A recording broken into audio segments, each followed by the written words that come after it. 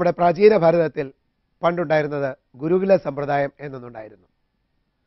ഗുരുവിൻ്റെ വീട്ടിൽ താമസിച്ച് വിദ്യ അഭ്യസിക്കുന്നതിനോടൊപ്പം ഗുരു പറയുന്ന എല്ലാ ജോലികളും ചെയ്ത് തികഞ്ഞ അച്ചടക്കത്തോടുകൂടി ജീവിക്കേണ്ട ഒരു കാലം, തിരുവായ്ക്ക് എതിർവ ഇല്ലാത്ത കാലം.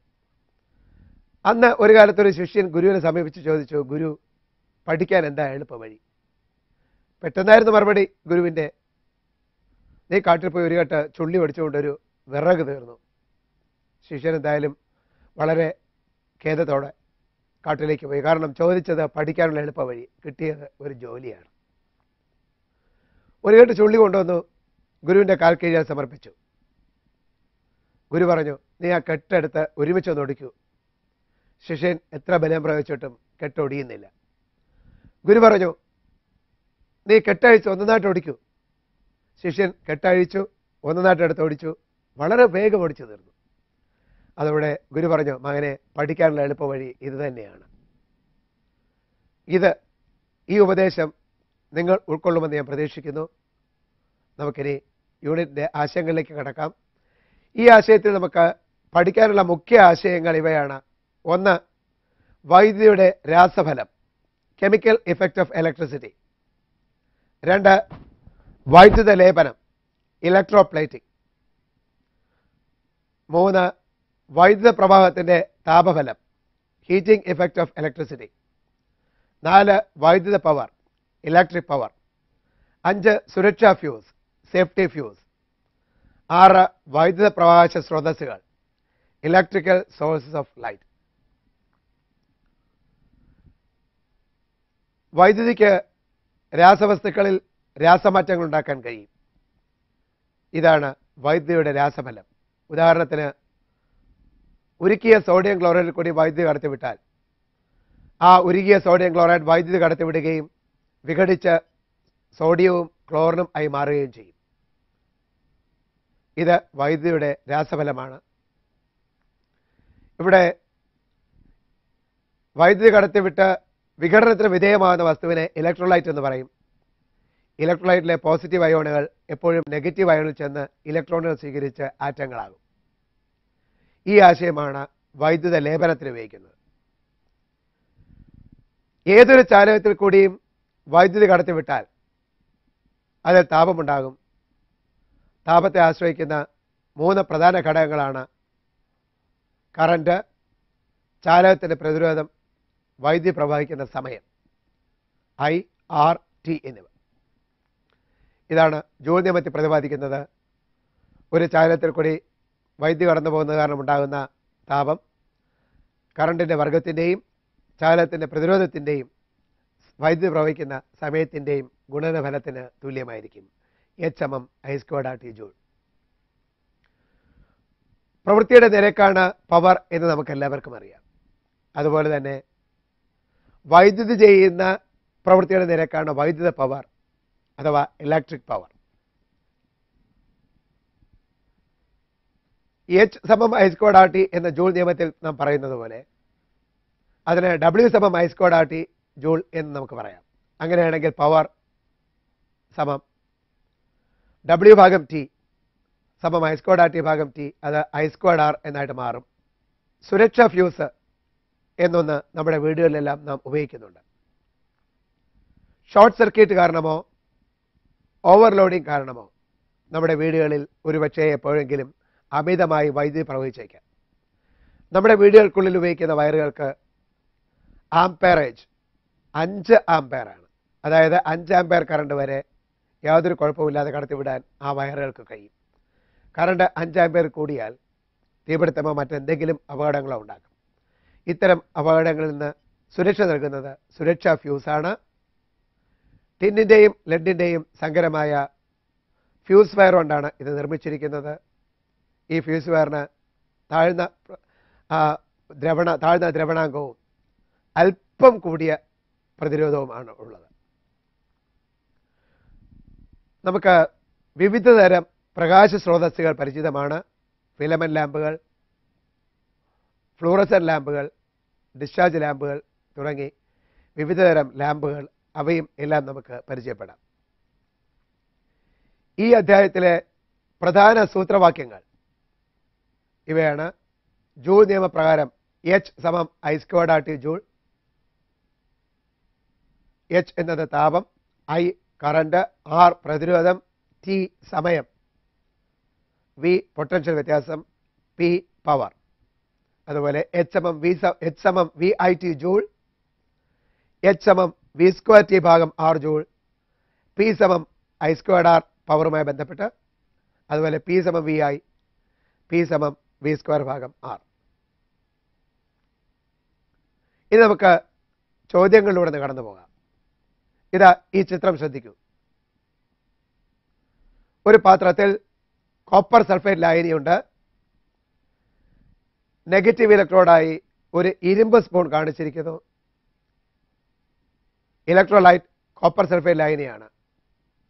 സർക്യൂട്ട് പൂർണ്ണമാണ്. ഈ ചിത്രം ശ്രദ്ധിച്ചുവല്ലോ. ഇതിനെ ആസ്പദമാക്കിയാണ് ചോദ്യം. ഇരുമ്പ് സ്പൂണിൽ വൈദ്യുത ലേപനം ചെയ്യാൻ ഉദ്ദേശിച്ചിട്ടുള്ള സജ്ജീകരണം ചിത്രീകരിച്ചിരിക്കുന്നു. Question letter A. പോസിറ്റീവ് ഇലക്ട്രോഡായി ഉപയോഗിക്കേണ്ട വസ്തു ഏത്? The arrangement for electroplating an iron spoon is depicted. Depicted എന്ന് പറഞ്ഞാൽ ചിത്രീകരിച്ചിരിക്കുന്നു എന്നാണ് അർത്ഥം. A. Which is the material to be used as positive electrode? B. വൈദ്യുത ലേപനം നടക്കുമ്പോൾ ലായനിയുടെ ഗാഢതയ്ക്ക് എന്ത് മാറ്റം സംഭവിക്കും? What happens to the concentration of the solution during electroplating? C. Steel സ്പൂണിൽ നിക്ഷേപിക്കപ്പെടുന്ന മാസ് എന്തിനെയെല്ലാം ആശ്രയിച്ചിരിക്കും? What are the factors that decide the mass of the substance deposited on the spoon? D. ലായനിയിൽ Cu2+ അയോണുകൾക്കുണ്ടാകുന്ന മാറ്റം വിശദീകരിക്കുക. Explain the changes that happens to the Cu2+ ions in the solution. A. നേരത്തെ നമ്മൾ ചോദിച്ചിരുന്നത് positive ഇലക്ട്രോഡായി ഉപയോഗിക്കേണ്ടത് ഏതാണെന്നാണ്. ഇവിടെ ഇരുമ്പ് spoon ആണ് negative electrode. ലായനി കോപ്പർ സൾഫേറ്റ് ആണ്. സ്വാഭാവികമായിട്ടും കോപ്പർ സൾഫേറ്റ് ലായനിയിൽ നിന്ന് കോപ്പർ അയോണുകളാണ് നെഗറ്റീവ് ഇലക്ട്രോഡായ ഇരുമ്പ് സ്പൂണിൽ പോയി പറ്റിപ്പിടിക്കുന്നത്. അങ്ങനെയാണെങ്കിൽ ലായനിയിലേക്ക് കൂടുതൽ കോപ്പർ അയോണുകൾ നൽകാനായി നാം ഉപയോഗിക്കേണ്ടത് പോസിറ്റീവ് ഇലക്ട്രോഡായിട്ട് കോപ്പർ തന്നെയാണ്. വൈദ്യുതി കടത്തിവിട്ട് വിഘടനത്തിന് വിധേയമാകുന്ന വസ്തുവിനെ ഇലക്ട്രോലൈറ്റ് എന്ന് പറയും. ഇലക്ട്രോലൈറ്റിലെ പോസിറ്റീവ് അയോണുകൾ എപ്പോഴും നെഗറ്റീവ് അയോണിൽ ചെന്ന് ഇലക്ട്രോണുകൾ സ്വീകരിച്ച് ആറ്റങ്ങളാകും. ഈ ആശയമാണ് വൈദ്യുത ലേപനത്തിന് ഉപയോഗിക്കുന്നത്. ഏതൊരു ചാലകത്തിൽ കൂടിയും വൈദ്യുതി കടത്തിവിട്ടാൽ അതിൽ താപമുണ്ടാകും. താപത്തെ ആശ്രയിക്കുന്ന 3 പ്രധാന ഘടകങ്ങളാണ് കറന്റ്, ചാലകത്തിന്റെ പ്രതിരോധം, വൈദ്യുതി പ്രവഹിക്കുന്ന സമയം, I, R, T എന്നിവ. ഇതാണ് ജൂൾ നിയമത്തിൽ പ്രതിപാദിക്കുന്നത്. ഒരു ചാലകത്തിൽ കൂടി വൈദ്യുതി കടന്നു പോകുന്നത് കാരണം ഉണ്ടാകുന്ന താപം കറണ്ടിൻ്റെ വർഗത്തിൻ്റെയും ചാലകത്തിൻ്റെ പ്രതിരോധത്തിൻ്റെയും വൈദ്യുതി പ്രവഹിക്കുന്ന സമയത്തിൻ്റെയും ഗുണനഫലത്തിന് തുല്യമായിരിക്കും. H സമം I സ്ക്വയർഡ് RT ജൂൾ. പ്രവൃത്തിയുടെ നിരക്കാണ് പവർ എന്ന് നമുക്ക് എല്ലാവർക്കും അറിയാം. അതുപോലെ തന്നെ വൈദ്യുതി ചെയ്യുന്ന പ്രവൃത്തിയുടെ നിരക്കാണ് വൈദ്യുത പവർ അഥവാ ഇലക്ട്രിക് പവർ. H സമം I സ്ക്വയർഡ് RT എന്ന ജൂൾ നിയമത്തിൽ നാം പറയുന്നത് പോലെ അതിന് W സമം I സ്ക്വയർഡ് RT ജൂൾ എന്ന് നമുക്ക് പറയാം.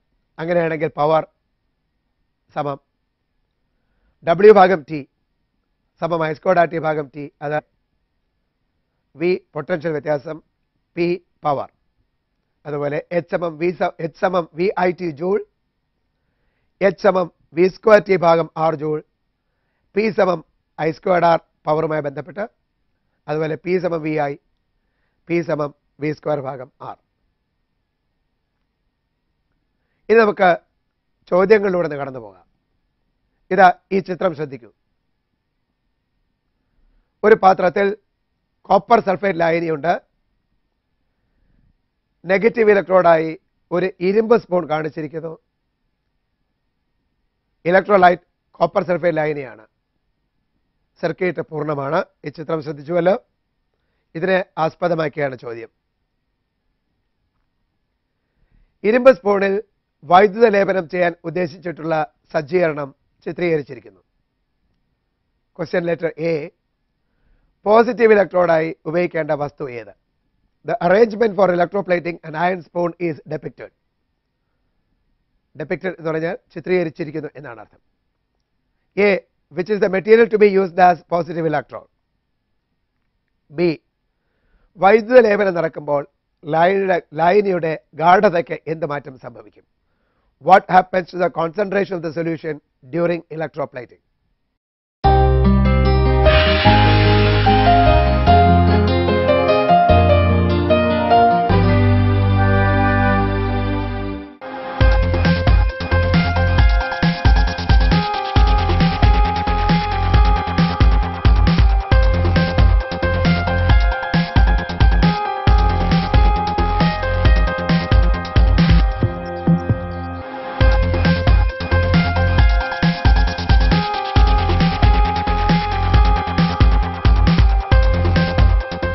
നമ്മുടെ പ്രാചീന ഭാരതത്തിൽ പണ്ടുണ്ടായിരുന്നത് ഗുരുകുല സമ്പ്രദായം എന്നൊന്നുണ്ടായിരുന്നു. ഗുരുവിൻ്റെ വീട്ടിൽ താമസിച്ച് വിദ്യ അഭ്യസിക്കുന്നതിനോടൊപ്പം ഗുരു പറയുന്ന എല്ലാ ജോലികളും ചെയ്ത് തികഞ്ഞ അച്ചടക്കത്തോടുകൂടി ജീവിക്കേണ്ട ഒരു കാലം, തിരുവായ്ക്ക് എതിർവ ഇല്ലാത്ത കാലം. അന്ന് ഒരു കാലത്തൊരു ശിഷ്യൻ ഗുരുവിനെ സമീപിച്ച് ചോദിച്ചു, ഗുരു, പഠിക്കാൻ എന്താ എളുപ്പ വഴി? പെട്ടെന്നായിരുന്നു മറുപടി ഗുരുവിൻ്റെ. നീ കാട്ടിൽ പോയി ഒരു കെട്ട് ചുള്ളി ഒടിച്ചുകൊണ്ടൊരു വിറക് തീർന്നു. ശിഷ്യൻ എന്തായാലും വളരെ ഖേദത്തോടെ കാട്ടിലേക്ക് പോയി. കാരണം ചോദിച്ചത് പഠിക്കാനുള്ള എളുപ്പ വഴി, കിട്ടിയത് ഒരു ജോലിയാണ്. ഒരു കെട്ട് ചുള്ളി കൊണ്ടുവന്നു ഗുരുവിൻ്റെ കാൽ കീഴിൽ സമർപ്പിച്ചു. ഗുരു പറഞ്ഞു, നീ ആ കെട്ടെടുത്ത് ഒരുമിച്ചൊന്ന് ഒടിക്കൂ. ശിഷ്യൻ എത്ര ബലം പ്രയോഗിച്ചിട്ടും കെട്ടൊടിയുന്നില്ല. ഗുരു പറഞ്ഞു, നീ കെട്ടഴിച്ച് ഒന്നായിട്ട് ഒടിക്കൂ. ശിഷ്യൻ കെട്ടഴിച്ചു, ഒന്നായിട്ടെടുത്ത് ഓടിച്ചു, വളരെ വേഗം ഓടിച്ചു തീർന്നു. അതോടെ ഗുരു പറഞ്ഞു, മകനെ, പഠിക്കാനുള്ള എളുപ്പ വഴി ഇത് തന്നെയാണ്. ഈ ഉപദേശം നിങ്ങൾ ഉൾക്കൊള്ളുമെന്ന് ഞാൻ പ്രതീക്ഷിക്കുന്നു. നമുക്കിനി യൂണിറ്റിൻ്റെ ആശയങ്ങളിലേക്ക് കടക്കാം. ഈ ആശയത്തിൽ നമുക്ക് പഠിക്കാനുള്ള മുഖ്യ ആശയങ്ങൾ ഇവയാണ്. ഒന്ന്, വൈദ്യുതിയുടെ രാസഫലം, കെമിക്കൽ ഇഫക്റ്റ് ഓഫ് ഇലക്ട്രിസിറ്റി. രണ്ട്, വൈദ്യുത ലേപനം, ഇലക്ട്രോപ്ലേറ്റിംഗ്. മൂന്ന്, വൈദ്യുത പ്രവാഹത്തിൻ്റെ താപഫലം, ഹീറ്റിംഗ് ഇഫക്റ്റ് ഓഫ് ഇലക്ട്രിസിറ്റി. നാല്, വൈദ്യുത പവർ, ഇലക്ട്രിക് പവർ. അഞ്ച്, സുരക്ഷാ ഫ്യൂസ്, സേഫ്റ്റി ഫ്യൂസ്. ആറ്, വൈദ്യുത പ്രകാശ സ്രോതസ്സുകൾ, ഇലക്ട്രിക്കൽ സോഴ്സസ് ഓഫ് ലൈറ്റ്. വൈദ്യുതിക്ക് രാസവസ്തുക്കളിൽ രാസമാറ്റങ്ങൾ ഉണ്ടാക്കാൻ കഴിയും. ഇതാണ് വൈദ്യുതിയുടെ രാസഫലം. ഉദാഹരണത്തിന്, ഉരുക്കിയ സോഡിയം ക്ലോറൈഡിൽ കൂടി വൈദ്യുതി കടത്തിവിട്ടാൽ ആ ഉരുകിയ സോഡിയം ക്ലോറൈഡ് വൈദ്യുതി കടത്തിവിടുകയും വിഘടിച്ച് സോഡിയവും ക്ലോറിനും ആയി മാറുകയും ചെയ്യും. ഇത് വൈദ്യുതിയുടെ രാസഫലമാണ്. ഇവിടെ I²R എന്നായിട്ട് മാറും. സുരക്ഷാ ഫ്യൂസ് എന്നൊന്ന് നമ്മുടെ വീടുകളിലെല്ലാം നാം ഉപയോഗിക്കുന്നുണ്ട്. ഷോർട്ട് സർക്യൂട്ട് കാരണമോ ഓവർലോഡിംഗ് കാരണമോ നമ്മുടെ വീടുകളിൽ ഒരുപക്ഷെ എപ്പോഴെങ്കിലും അമിതമായി വൈദ്യുതി പ്രവഹിച്ചേക്കാം. നമ്മുടെ വീടുകൾക്കുള്ളിൽ ഉപയോഗിക്കുന്ന വയറുകൾക്ക് ആംപെയറേജ് 5 ആംപെയറാണ്. അതായത് 5 ആംപെയർ കറണ്ട് വരെ യാതൊരു കുഴപ്പമില്ലാതെ കടത്തിവിടാൻ ആ വയറുകൾക്ക് കഴിയും. കറണ്ട് 5 ആംപെയർ കൂടിയാൽ തീപിടുത്തമോ മറ്റെന്തെങ്കിലും അപകടങ്ങളോ ഉണ്ടാക്കും. ഇത്തരം അപകടങ്ങളിൽ നിന്ന് സുരക്ഷ നൽകുന്നത് സുരക്ഷാ ഫ്യൂസാണ്. ടിന്നിൻ്റെയും ലെഡിൻ്റെയും സങ്കരമായ ഫ്യൂസ് വയർ കൊണ്ടാണ് ഇത് നിർമ്മിച്ചിരിക്കുന്നത്. ഈ ഫ്യൂസ് വയറിന് താഴ്ന്ന ദ്രവണാങ്കവും അല്പം കൂടിയ പ്രതിരോധവുമാണ് ഉള്ളത്. നമുക്ക് വിവിധ തരം പ്രകാശ സ്രോതസ്സുകൾ പരിചിതമാണ്. ഫിലമെന്റ് ലാമ്പുകൾ, ഫ്ലൂറസൻ ലാമ്പുകൾ, ഡിസ്ചാർജ് ലാമ്പുകൾ തുടങ്ങി വിവിധ തരം ലാമ്പുകൾ, അവയും എല്ലാം നമുക്ക് പരിചയപ്പെടാം. ഈ അധ്യായത്തിലെ പ്രധാന സൂത്രവാക്യങ്ങൾ ഇവയാണ്. ജൂൾ നിയമപ്രകാരം H = I²RT ജൂൾ. H എന്നത് താപം, I കറണ്ട്, R പ്രതിരോധം, T സമയം.